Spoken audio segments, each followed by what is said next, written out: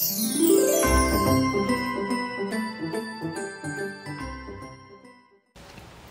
guys, welcome back to my channel. My name's Danielle and I'm the owner of Damn Fancy Creations and the Drunk Flamingo Glitter. If you guys are new to my channel, I do want to let you know that all of my groups and links are posted in the description below in case you guys want to check them out. Today's tutorial is day 5 of my 12 days of Christmas, and I really like how this one turned out. This is kind of a take on my reverse pinstripe ombre that I did during fall time, but if you guys will recall in that video, I kind of messed up, ruined the spray paint and had to cover some parts with glitter. So this is kind of the style that I was going for originally. However, I did change the last step, and instead of doing a double ombre, I only did one ombre for the pinstripes, and then I did a solid white color for the rest of the tumbler, which I really like. I think it really brings out the pinstripe ombre a little bit more, so you can see that detail. Everything you see listed here will be covered in today's tutorial, but as always, if you guys have questions about steps or materials that I covered, please just ask in the comments or one of my groups and I will come back and answer them for you. Also, don't forget that there is a giveaway associated with all of my 12 days of Christmas tutorials. You can find the giveaway question in my tutorial group. So if you are not part of that, go join it. It is linked in the description. But for now, we're going to go ahead and get started on this tutorial, and I hope you guys enjoy. Also, if you didn't know, I am teaching a 2-day class at next year's TUMBLERCON in Plano, Texas. If you guys are interested in going, I do have a link to tickets in the description, as well as a discount code for our class. I cannot wait to meet you guys in person, and I hope to see you there.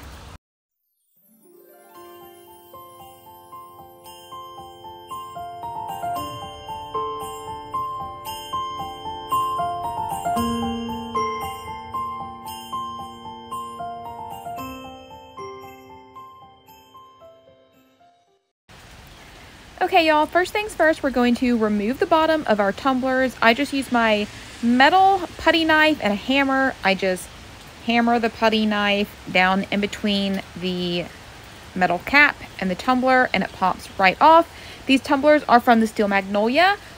Almost all of the bottoms of our tumblers pop off. I believe the tapered skinnies and the curved mugs are the only ones that don't have a removable bottom.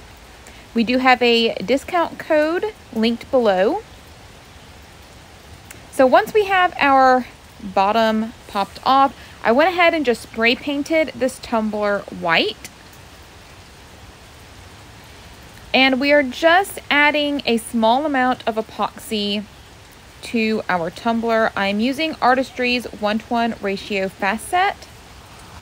I have tried several different epoxies, and this is by far my favorite. There may be a little bit of a learning curve with new epoxies, but I get the best finish with this epoxy. Very minimal bubbles. I do keep a dehumidifier in my garage. This epoxy does like low humidity, and I get a flawless finish every time. So I'm not worried about bubbles for this particular layer because this is the underneath layer. We're just sprinkling some glitter on top of it. This is a glitter color that has not been released yet. It will be released soon. It is a chunky mix of white, red, and green.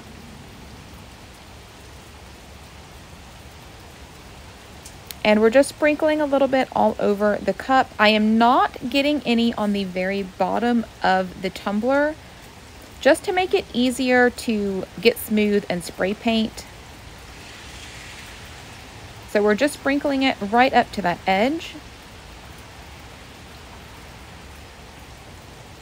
And once this layer of epoxy has cured, I am going to apply 2 more layers of epoxy so everything is nice and smooth. So now that our tumbler has had a couple coats of epoxy and is nice and smooth, we're going to go ahead and apply our tape lines. So first I am just using painter's tape I am not measuring. If you guys have watched my videos, y'all know I really just eyeball stuff. I just folded over this piece of tape, and if it looked like it was pretty even, then I am happy with that. If you guys want to measure, you can definitely do that. This is just my preference. I'm just measuring with my fingers, trying to, you know, be professional. So this looks pretty even to me. And now that I have my painter's tape on there, I'm just going in with some thinner pinstripes. This is just leftover vinyl from one of my pinstripe sheets. So it's not actually a size. It's probably about 1/4 of an inch. Maybe not quite that big. But this was just leftover vinyl. This is a perfect way to use leftover vinyl scraps that you save and hoard in your vinyl book. And once we get these pinstripes and tape lines on there, I'm going to take this outside, and I spray painted it with a red and green paint and an ombre pattern. So I used hunter green, and I used Majestic red. These were gloss spray paints. I typically use flat spray paints because it does dry much quicker. But these were my only two options in the colors that I really wanted. I didn't want a bright green or a really bright red. I wanted a kind of vintagey color.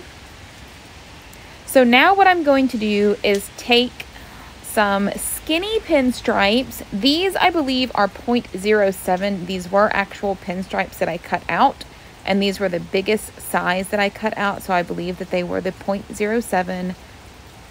And I'm just placing these vinyl strips in between the painter's tape and the vinyl lines that we laid previously. I know it is kind of hard to see because everything is spray painted red and green, but you guys can kind of see the paint lines or the tape lines in the video, and I'm just doing my best to place them right in the center. Again, not really measuring, we're just eyeballing it. And I am just smoothing them down. Now, when I put my vinyl lines on my spray painted cup, I am not pressing them down as hard as I can. I really am just lightly smoothing them on the cup. That way it will be less likely that that vinyl is going to pull up your paint.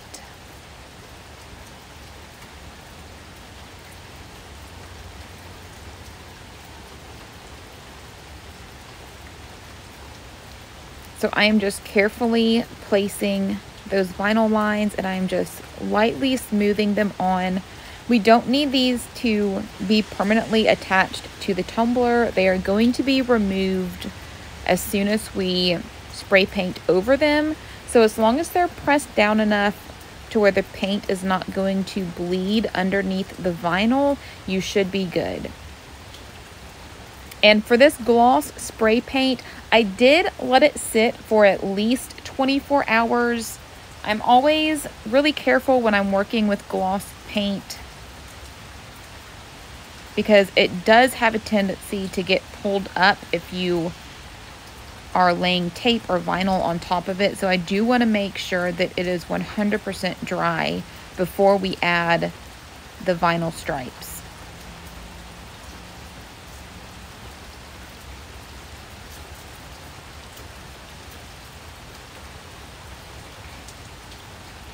So I'm just going to fold these pinstripes right over the bottom. That way we get a good crisp line. And then I'm going to take this tumbler outside, and I'm going to spray paint it with a flat white. I am just using Color Shot. I also like Rust-Oleum flat. So now that our tumbler is spray painted white, I let this dry again.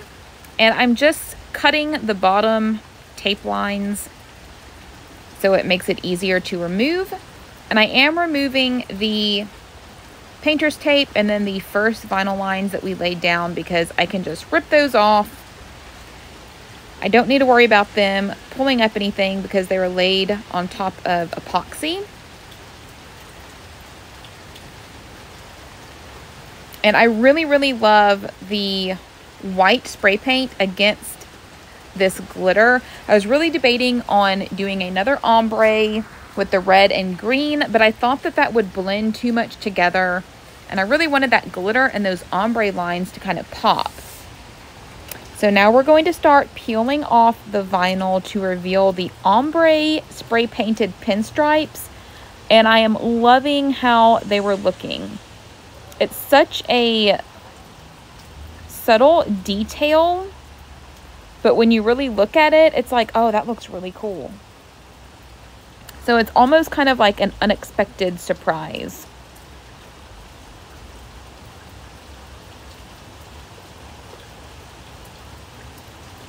So I am just carefully peeling this up because I don't want to peel off any of that spray paint.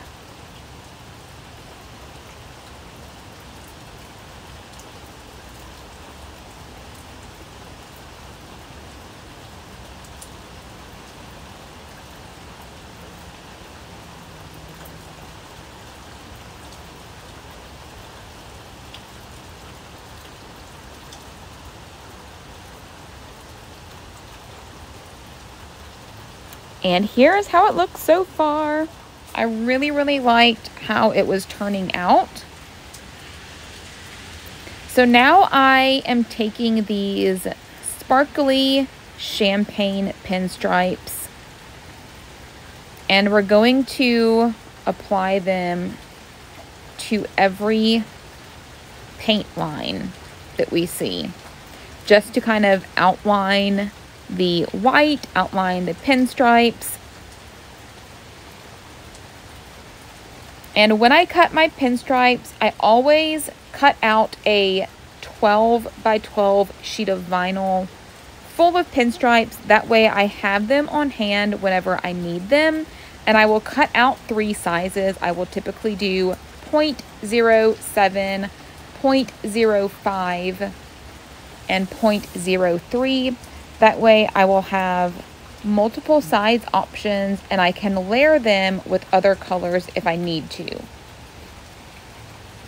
Several people have asked if I have a template for my pinstripes, and I think that I'm going to make one for you guys.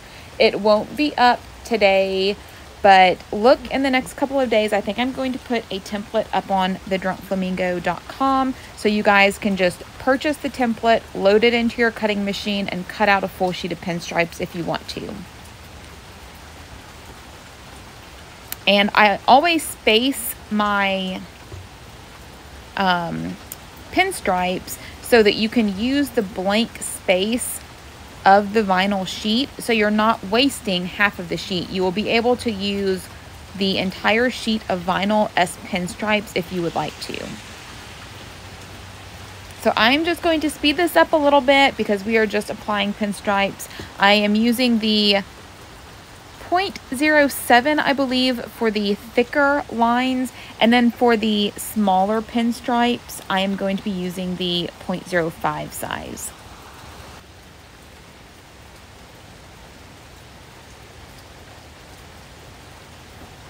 And I am just cutting the end of the pinstripe off, and I am just folding that down right under the curve of the tumbler.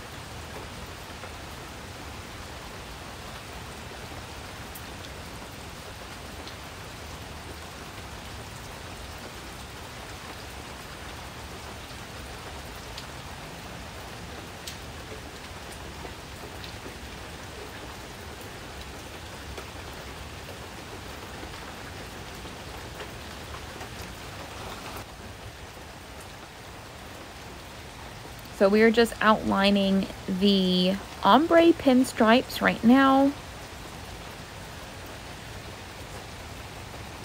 And I chose this champagne vinyl because I thought it went really well with kind of the vintagey green that we chose. I use a lot of the chrome vinyl that I have, but I decided to go with something different today. This champagne is one of my favorite colors that I get from my local vinyl supplier. If you guys are in Georgia, you should check out Perfect Press HTV, formerly known as JSI Signs.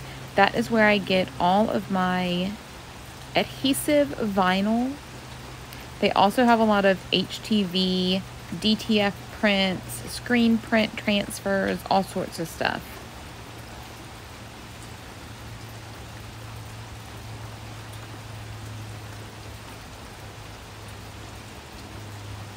And they do ship also.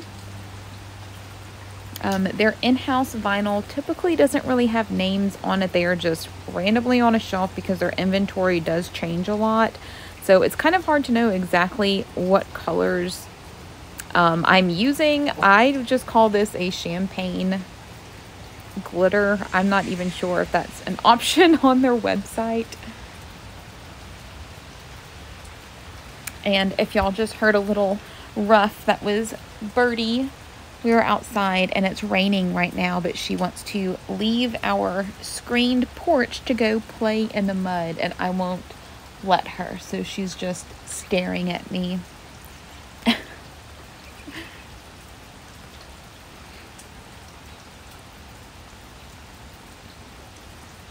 So once we get all of our pinstripes on, we are going to apply our decals. I was not really sure what I wanted to put on this tumbler, so I let Adam decide what to put on here. So he decided to go with ho ho ho. How original, but I think it actually turned out good because it was the perfect size little phrase that I wanted. And I just took my ruler and measured to where I have the same length on each side. I think it was about 3 inches. I think this is the 30 ounce, I believe, is about 9.5 inches or so tall. So I just put my ruler up there and measured until I got my little phrase in the middle of the tumbler and stuck it on. And I just did this for all of the decals.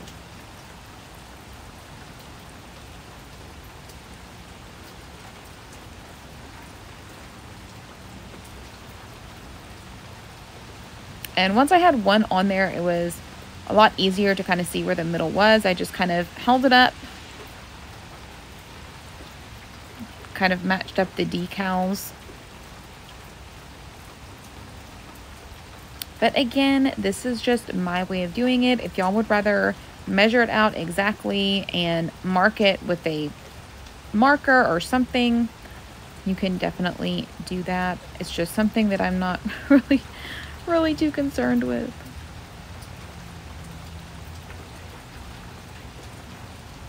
So I'm just kind of lining up the first H of the decal with the second decal that I'm applying.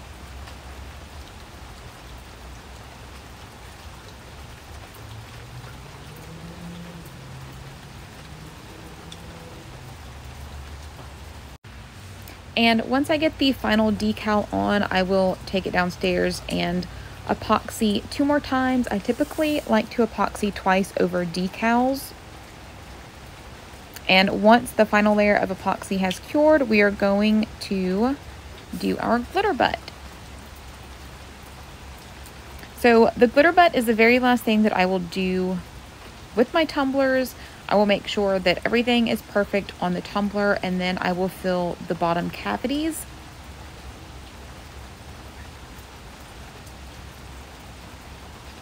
So I am just mixing up equal parts of Artistry's Fast Set. I will typically mix up about 15 mils total. I have found that the smaller exterior cavity usually holds about 5 mils and the center cavity usually about 10, depending on how thick your layers are.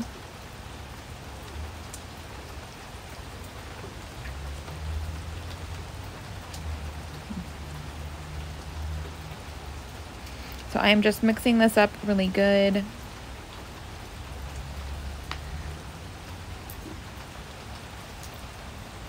And I'm just going to separate. So I will have 2 different colors. These are also new colors. They are not on the site yet. If you guys purchased the Drunk Flamingo Advent box, you do have both of these colors. We have not gotten that far in opening them quite yet.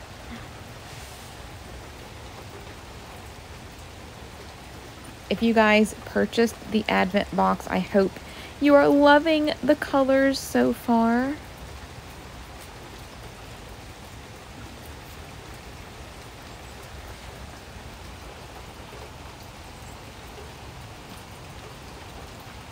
So I will just fill the exterior cavity. I'm just carefully dropping in a small amount of epoxy at a time.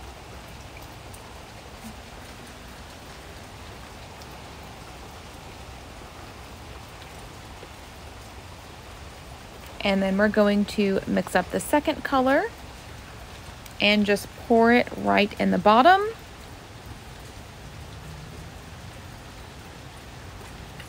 I think these colors went really well with the colors that were already on the tumbler. Next, I will take my torch and pop the bubbles on this layer of epoxy. Then I will come back and add a thin layer of clear epoxy to the bottom only. That way the bottom of our tumbler has a slick, shiny, clear finish like the rest of our tumbler. And once that layer cures, your tumbler will be complete. And here are some finished pictures of this tumbler. I love how it turned out. It just screams Christmas. And I love the little peekaboo ombre pinstripes. And I hope you guys do too. If y'all enjoyed this tutorial or learned something new, please be sure to like, subscribe, and share. Don't forget to catch the next video coming up that was picked just for you. As always, if you're looking for more tips, tricks, or tutorials, be sure to join my tutorial group or my Dan Fancy tribe. Both are linked in the description. Thanks for watching.